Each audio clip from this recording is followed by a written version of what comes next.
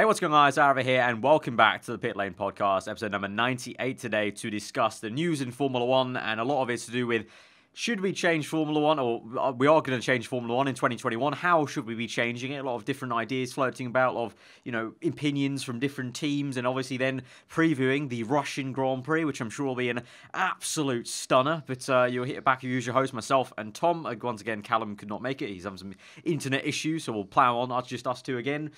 So Tom, right, so after the unveil of the 2021 concepts, a few different parties like Haas and Renault have talked about a budget cap being the most important thing, really, apart from the rules, and actually that should be prioritised, is making sure there is a budget cap in place rather than trying to focus too much on the rule set, because actually I'm kind of, with them in a way. I want to hear if you're with them as well, in terms of, you can make all the rules in a way you want to create better racing, but at the end of the day, if teams like Ferrari, Merc and Red Bull are chucking in twice, 3 times as much as others, you're still probably going to get them being a decent amount ahead, even if the racing's kind of meant to be better with the rule set. So the budget cap for the likes of Renault and Haas, they're bigging up the budget cap. I would agree with them. What about you? I'm not sure where I fall on this one, because it's not small details. These are very big talking points. Yeah, huge. They're the pillars of F1, and I feel like when there's change in and around those big pillars of the sport, you should only dissect and direct your focus towards one of them entirely, so you make sure you maximize it. But mixing in a budget cap with new regs, while I can understand it makes sense, at the same time, I'm like, focus on one or the other at the moment, right? Because you need to know. It's a very tricky one. I don't know where I go on it. It's what I'm saying, because I want to say you future-proof the sport's future by picking and creating a 2021 prototype that's going to be very good for the future, for the racing of the sport. However, if that means it's going to be expensive, then I'm not really sure where you fall, because here's the thing. This is where you can make an argument out of it. F1 with the 2021 regs don't just want to make the racing better, they want to attract the big names. So do they sacrifice your Haas, your Force Indias, all these teams to potentially bring in your Porsches, your Aston Martins, your Jaguars? There is that factor to it. So, like I said, I genuinely do not know where I fall on this. It's an argument of bringing in teams, but also at the same time, I don't know how far that would stretch necessarily, because I think F1 a lot of the time, and also fans, I think we do this about, brands are surely going to buy in, and they just don't really.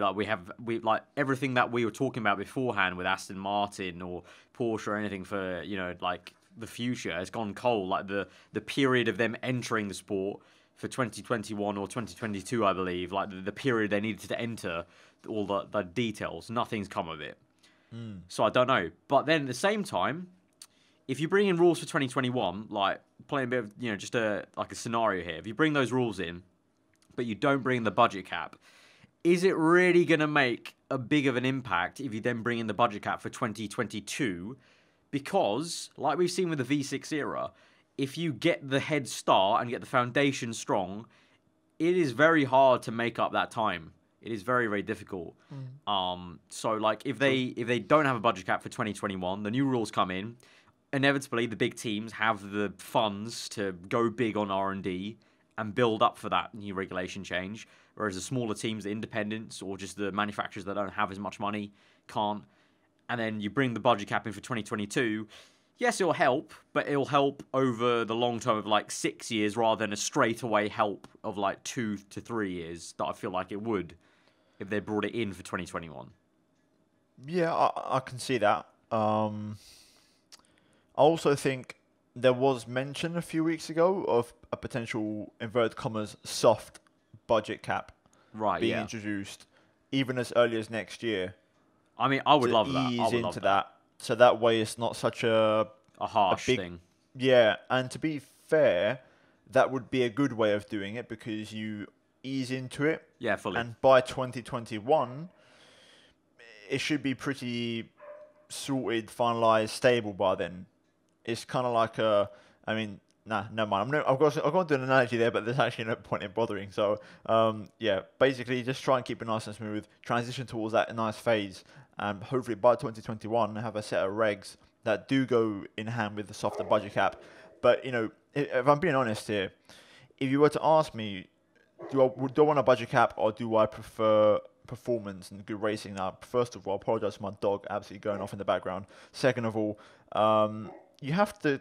I would like to see good racing. I think I can stomach, at least for a short while, the potential of small teams getting scrapped. I know that's harsh and it hurts a bit, but let's think about the potential here of seeing cars actually race themselves, properly. But I don't know. That's the thing, though. That's the argument here of like how much you can create a rule set, but if there's a big there's a 2-second gap between the top and the midfield. Yeah, you're going to get racing between those top teams. Yeah, you're going to get some racing between the midfield. But I don't know. I feel like the whole rule set of 2021 was not just to bring close racing between tiers of the grid. It was to bring the entire grid closer as well. True. So I don't know. It's like a double-edged sword in a way of you bring in these rules, and just like we saw for 2017, that was the big gulf maker. Because in 2016 it was there, but it wasn't as big. And 2017 came along and made the gulf huge. And it's just grown in a way almost for 2018. It's not really shrunk at all, that gulf. So I don't know. I feel like there's a double-edged sword of what you're really trying to achieve with good, quote-unquote good racing of, okay, so the top 3 teams have really good races close together, midfield really close, but then there's this, in the results standings, you have a gap of 2 tenths, 3 tenths, 1 second gaps. And then there's a big, fuck off, kind of 10 second, 15 second, 50. Well, actually, this year we've had 58 second gaps. And then there's the midfield. Say, that's an improvement, mate. That would be improvement. Yeah, I'm doing F1 light there. That would be a great improvement. I'm doing F1 very light. Yeah, literally, it's been a whole lap gap. And then there's the midfield. I just hope that it closes up in that sense at the same time. But I mean, with the budget cap, we've, as a podcast, I think if you go all the way back to summer of last year, we were talking about the importance of shutting down the importance of having way more money than your competitors and getting it to a system where also the payout system is a lot like it is in the Premier League of football or just really most sports where it's actually a fair payout system. I think there's different ways you can do a payout, a budget cap, because you don't essentially have to, for example, there's 2 routes you can take. Yeah. One, you make a cost-efficient F1 car. So no matter what the prize pool is for money, every team wins, or at worst, draws even. So you have a car that costs $20 million to make, but $20 million is what the last team gets in the standings. So that way you still keep the tiers in prize money, so that keeps the big teams and the little teams happy, or not the little teams, but it keeps the manufacturers happy because they get their cut that they've always liked. But at the same time, it's feasible, and you can run an F1 car at a neutral, if at worst, a very small loss, not at its current rate. To be fair, I think most teams run at a loss anyway. I think they do. That's what I'm saying. The illusion, at the moment, every team is losing money. Even Mercedes, they reported profits last year. It's because they've spun it in a special way. They're still losing money, even if they're saying they've made a profit. I saw that. But what I'm saying is just find a way to make the car a lot cheaper to make. Right. Or what you do is, if you don't make the car cheaper to make, you keep the car at its current cost, but you budget the prize money. You put like the Premier League, you make the prize money the same for everyone, and it's who can do the best with the money. There's that. There's the affecting the prize money, but then there's the part B of also capping how much they're actually spending outside of their prize money on the R&D, because you got Red Bull, Merc, Ferrari chucking in however God knows how much, and Renault as well probably, but Renault probably not as much because Renault have come out and said they're in favour of the budget cap. So even though Renault is a manufacturer, you can always tell that Renault don't have as much budget as everyone else at the top there. So there's 2 parts to it. It's the prize pool, as you say, Tom, and then the actual spending, looking at it with the budget, looking at it with a magnifying glass and going, right, hang on, why are you spending this ridiculous amount compared to this small team? There's also been interesting, going off a little bit of a tangent before we go on to other structured ideas of changing the sport. There's been that crazy idea that Eccleston had, like, I think it was back in 2012 or 2011 when the blown diffusers were around, and I think it was like at Monza. He was talking to Sky about it, of having this thing of, if you spend under a certain amount over the year, you can do certain special stuff with the regulations, like you're allowed to develop in a different way. And if you overspend, you're restricted in some areas of the car where you can develop. And it's like interesting ideas like that, where it's kind of like, which way do you go about it? Are you going to spend a whole load but be restricted more on what you can develop, or are you going to spend under but you're going to be more experimental with what you design? I mean, I love the idea. I do. I've always liked that sort of thing. However, it's just not realistic. Yeah, right? Realistically, it just wouldn't work. No, because all the numbers and all the money around F1's going to come out, and that could, in a way, give a really bad image of the sport in terms of its cost, and people could really get put off by it, and also say, like, how can this be so expensive, and really sort of look at F1 in a bad way. But something that would be awesome. I mean, it sounds almost like a thing you do in a racing game, to be honest with you. I mean, yeah. I mean, it sounds bonkers. It sounds crazy. Like, oh, okay, I'll spend under 100 million in the year, so therefore I can do more experimental aero stuff and maybe get some good gains out of that. Or I'll spend 200 million and I'm restricted to only doing this certain kind of thing, but I can do that certain kind of thing really well with 200 mil. So yeah, it's really intriguing. But moving then on from that, so that's kind of been a talking point. Really, to be honest, the main talking point. The only kind of other talking point in F1 news this week kind of been still about Toto Wolff and the Mercedes situation and whatnot. But we kind of already talked about that last podcast, a decent amount, I think. So if you want to kind of know what we thought about that, check out last podcast there, where we also talked about just after the Singapore Grand Prix. But I think the entire theme of this podcast was going to be, what are we changing in F1, apart from obviously previewing Russia. So I went to the Patreon, our Patreon Discord. By the way, if you do like what we're doing around here, you can support us on Patreon. And if you support us to a certain amount, you can get into our Patreon exclusive Discord. And so I asked the Discord server earlier what they would change in F1. One thing they would change in F1, and that was it. And then we would judge and kind of discuss that. So let's go through those different points before we get into then our kind of Russian Grand Prix preview. So the first one by Super Snake was a third car for every team, funded by the FIA, with separate drivers and a separate Constructors' Championship to give an opportunity for young drivers to prove themselves for a drive in the main two cars. Possibly a place for F2 champions to go, like as a qualification maybe. I think we discussed this pretty good in the last podcast, because we touched on this third car topic. We touched on third cars, but okay, let's talk about the caveat of... We've also talked about funded by FIA, but the thought of a separate championship, because then I think that might go against and kind of solve maybe the issue that I think you and Callum were banging heads about of a third driver doing something stupid and taking a car out or something like that, or affecting the championship in a direct way. If they had their own championship, then it's not actually obviously they could still take someone out. Exactly. But in terms of points, still that element. But in terms of the points they're scoring, it wouldn't help, because also at that same time, I think it was Haas or I think Ren, either of the two, those two have been banging on this week, but one of them said that a third car championship would really distort the Constructors' Championship, because it would really stretch out points then for the top teams and the midfield, and you just wouldn't get a good sense of actually how close teams are maybe, because if one team rocks up and they get a 1-2-3, that's a big deal in terms of distorting how good another car is. Yeah, you have to completely reshuffle the points as well, because you'd have so many more cars on the grid. Yeah, so it would be a points change, so top 15 score points. Yeah, exactly. There's a lot to it. So a separate championship, it definitely solves that kind of issue at the same time.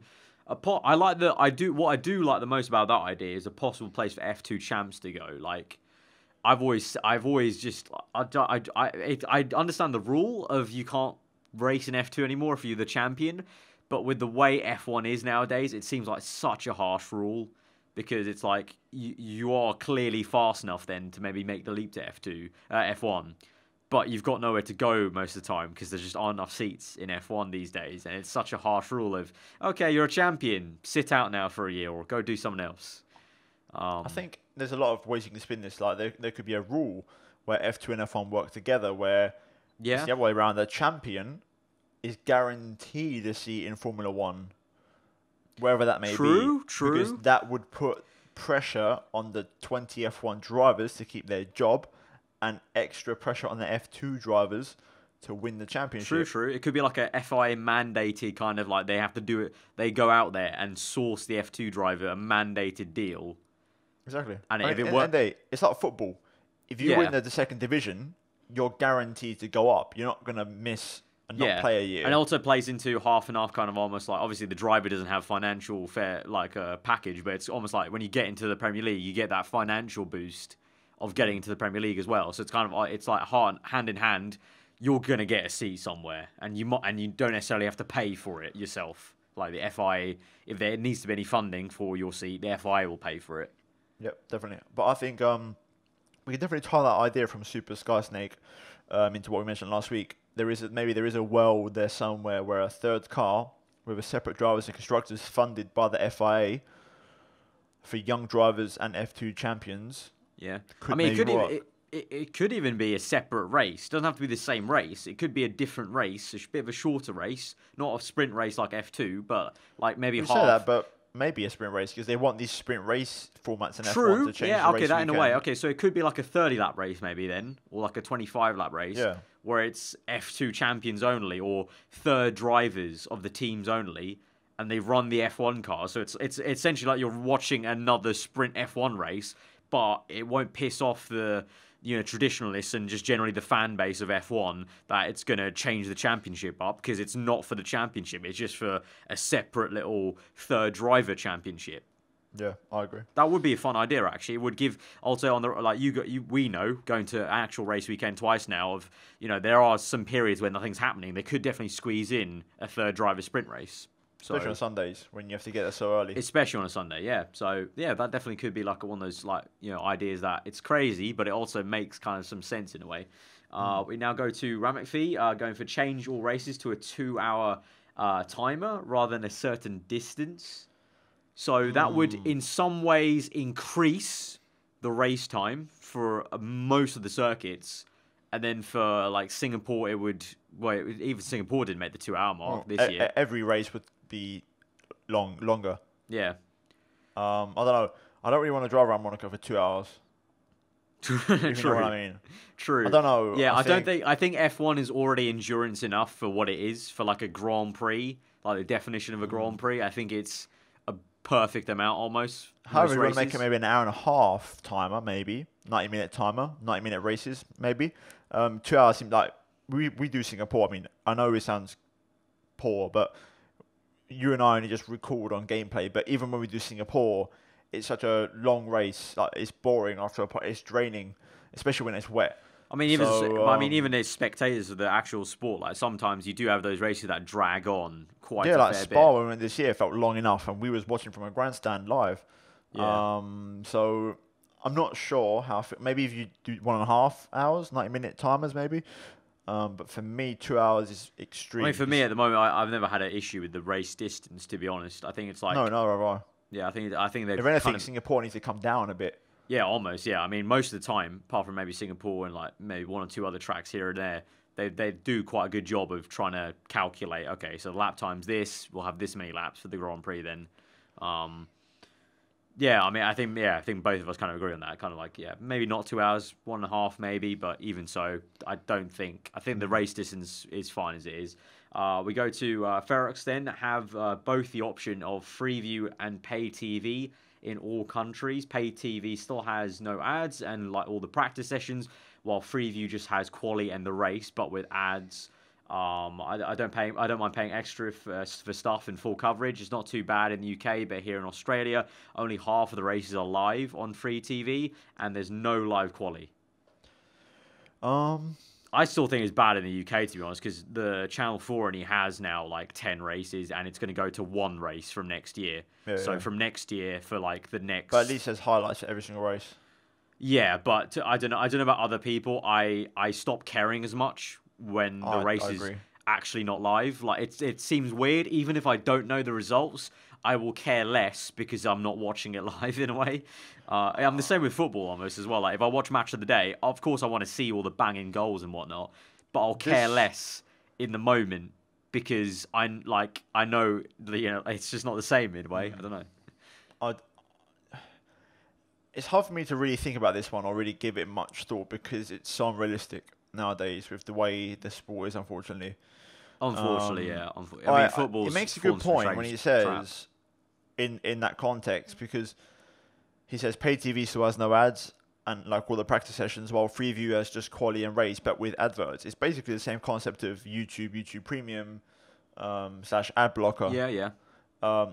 I get that, but the way TV runs / I mean, it's not really TV anymore. It's just digital, whatever it may be. With the way things work, like commentators have a set time slot. They have all the things that are like scripted down online to them. So like at this point, you queue to transition into an advertisement. You end your point here, or they get a cue on the speaker or on the thing in their ear saying, right, we need to go to an ad break. It wouldn't work showing the same. That you'd need different coverage at the same time, if you know what I mean. You'd need commentators who commentate a non-ad version. I float this boat. I think it could work because Americans do this very well. You can do the commentary for the no ads one, and then what you do is you do American style. Because I noticed when I watch the Canadian Grand Prix now twice in a row in LA, I noticed what they do is they carry on commentating. Oh, I know what you mean. But the commentary goes a little bit quieter. It goes picture in picture. The race goes to the top corner in a small box, and the rest of the picture is a big ad, and you can hear the ad slightly higher than the race commentary. So it does work, and I didn't get pissed off by it. I wasn't very triggered by it. I was kind of just bemused, like, oh, I forgot this is a thing, because every time I go there, I just forget it's a thing. But it's not that annoying, because you're just like, okay, it's gonna end in like a minute. That's it, and then you're back. So it could work technically like that. Maybe. It's an interesting concept. I definitely just agree with the idea of like it's very annoying. For not just Australia, but for the entire world, it's just annoying. Spain's pay TV, Italy, England, Australia, Germany. It is annoying because it does make the coverage suffer. You can see that in the viewing figures, but to be honest, unfortunately, the best thing that could happen is F1 TV is global, because then everyone will be happy to pay. But unfortunately, that's very much a magic pipe dream, because as long as these companies have all these contracts in place, it's just not going to happen. But, I mean, the thing is, it is just the way it is. It's not just F1. I mean, football's had the same thing. Football's had the same kind of issue where in the last couple of years, there's been a few little debates here and there about the declining viewership of, Sky Sports and whatnot, because these companies keep putting up the prices. And then you have like BT Sport jumping in and buying all the rights for the Champions League and whatnot, and you have to buy a different subscription for that kind of thing. So it's kind of just almost the way it is, I think. I don't think F1 fans are in a unique position. They're pretty much the same position as most other sports spectators, apart from like maybe your kind of like tennis or whatever. That's usually on free to air anyway. So yeah, it's an annoying thing, but that idea of the two different tiers could work in an American style, and then like Tom said, the magical peak of all this would be F1 TV is just global, and I would happily pay a certain amount for just F1 TV like that, and I can get it on my phone, on the go, I can get it on my computer and whatnot. But yeah, I think that's with Sky contracts, it's very much a pipe dream. Next idea, Greg Schofield goes with scrap blue flags. Only if, like I mentioned before, this would only work if the cars are raceable. Regulations go in favour. The caveat would be, I think, if they're raceable. Because right now, as cool as it would be to see the leader held up, it's not feasible. It's not logistical, because you're going to get screwed over. The person that's first gets screwed over the most by dirty air. Sure, they might be able to get past, but I think it's feasible if the cars were more raceable, and then also I feel like maybe you could do the rules in a way of like it's not a rule per se, but it's sort of like like if the F1 drivers all have a gentleman's agreement of like, if you're not racing someone and you're being lapped, just there's no point holding the guy up behind you because you're getting lapped. But if he wants to, he can. Yeah, so that's where the non-blue flag comes in. Yeah, just like a nod of like, okay, gentleman's agreement. We'll let you buy if we're getting lapped, but if I'm racing someone for P15, I'm not letting you buy. I'm going to race him, then I can let you buy maybe. Yeah, because we have them races where a leader gets taken out and then he's at the back. He gets your lap down. Like I remember Vettel infamously trying to unlap himself from Hamilton, or the other way around. I'm not sure. and you have those moments where they race each other. You know, when car to car. Well, yeah, I remember Vettel, very good was 2012 when Hamilton got a puncher in Germany early on, and he raced raced Vettel and Alonso very hard when he was basically lapped, but he was like, deal with it. I'm fast enough not to get blue flags here because I can re-overtake you once you've overtaken me under blue flags. So it would be interesting, but yeah, like Tom said straight away, it would have to be a caveat of more raceable cars, because right now it would be a nightmare. Like, it'd be like the F1 game where everyone's going to lose 5 seconds trying to fight people, basically. Moving on to the next one. You know what, Jake in our Patreon thing has literally said the same thing, Tom. He's put to Greg, only if they fix the dirty air problem first. So yeah, there's the caveat of that. So full lot of straight with you, Jake. Me and Tom on that. And then finally, VR Parik, DRS for cars under 2 seconds in the last phase of the race. Now there was I think there's someone else in our Patreon also. Yeah. I think it was 09 Gutek said define last phase. So yeah, it would have to be a harsh kind of definition of last phase. But at the same time, also, I'm just like, as much as I would almost kind of agree, like say, oh, they'd be really spicy, but also even for me, I think that's a bit too gimmicky. Yeah, I mean, I think it's enough that we have an extra DRS zone at pretty much every track now. And like, if you follow the podcast for a while, you'll know how much I can sometimes lean into some of the more kind of artificial stuff, if it's not too artificial, but that to me is even a bit too gimmicky, like just extend by under 2 seconds, because then you might just have some ridiculous like scenarios of like, you've done so well all race to get into a position and you've just kept it at an honest 1 second gap, or just 1.2, 1.8, and then bang, like that in the last phase, 2 second rule comes in and they get DRS. Like, what the hell has just happened here? Yeah, especially when we've got three DRS, prolonged 3 DRS zones over a circuit. Yeah, some circuits, yeah. Getting out of seconds going to be hard. And then again, dirty air. That's what I'm saying. It's hard to imagine these things in a way, because you just don't know. Like, logically speaking, dirty air is going to get worse and worse until 2021. So, yeah, it's interesting. Yeah, and I find it very intriguing that every single point almost has a caveat of, well, what's the dirty air like? So I have a point which will not have a caveat. Go on. One of my own. So first of all, thank you to everyone in Discord who chipped in. Yeah, appreciate that. It was good responses. Shout out to you guys. And I've said it for ages. You probably see me on Twitter. You might know what I'm on about. It's a simple detail, but change the podium order around. Start off by giving the trophy to the third place, then second, and then first. The same way MotoGP do it. It makes sense. You build to the climax of the main man winning the race, so you'll get the cheers go up, you know? So third place, hey, second place, hey, it's the British Grand Prix, Hamilton's won, he's first, he gets a trophy last, hey! It's not, hey, in that order, going down, Hamilton gets the biggest cheer and he wins the British Grand Prix, then I can't lie, it's a good idea, but it's also not the most important idea. No, but it's something that I'm shocked has not been tampered with, considering the change it's not a groundbreaking rule change. It's the thing that they could fix easily next race. But they should. They should also bring back the interviews on the podium, in my opinion. I like them on the podium because I think with all the fans there, I don't know, I think it's better. I preferred it as well. It's just adding to the experience and to the sport, I think. There's a lot of other things you could do potentially, pre-race stuff as well. Like I said, you can always try and improve the spectacle outside of the 1.5 hours they go racing on the racetrack.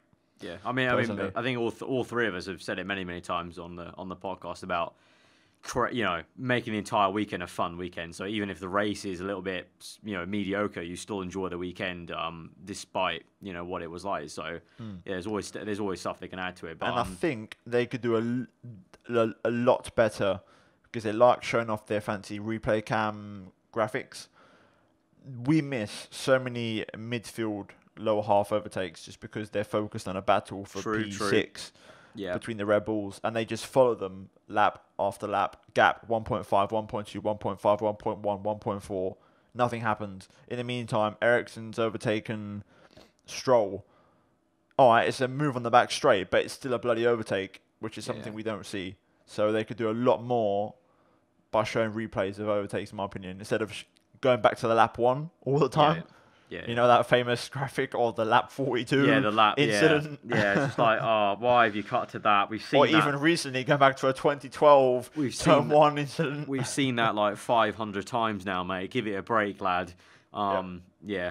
But I mean, that's a lot of really like decent kind of like interesting ideas that make you think really about what the sport could be in the future. And that's kind of almost the great thing about F1, unlike other sports, is it's very malleable as a sport. Like it can change its shape and still be F1 at the end of the day. So some interesting debates really. I want to put a question out there for the viewers. Out of the 3 concepts that we saw, which one do you prefer? I'm personally going to say 3. At first, I wanted 1. The more I look at it, I like 3 more. I'm gonna say number 2. I kind of like the in that's between what I like one, the least. Between 1 and 2. Like it was like it had some complexities of 3, but also is simple like 1 in some ways. So kind of like middle ground almost. Right. So so already a disagreement between 2 people. So I'd love to see what the comments have to say. Let us know. To be honest, the thing I loved about 2, and the reason why I maybe don't like it as much as 3, was just the brake, the rear, the past the front tire deflector idea they had. It looked a lot better on 2. Like on 3, it just looked crazy. But there are a lot of parts of 3 that I do like, that that just rocket ship kind of look. But at the same time, I kind of looked at 2.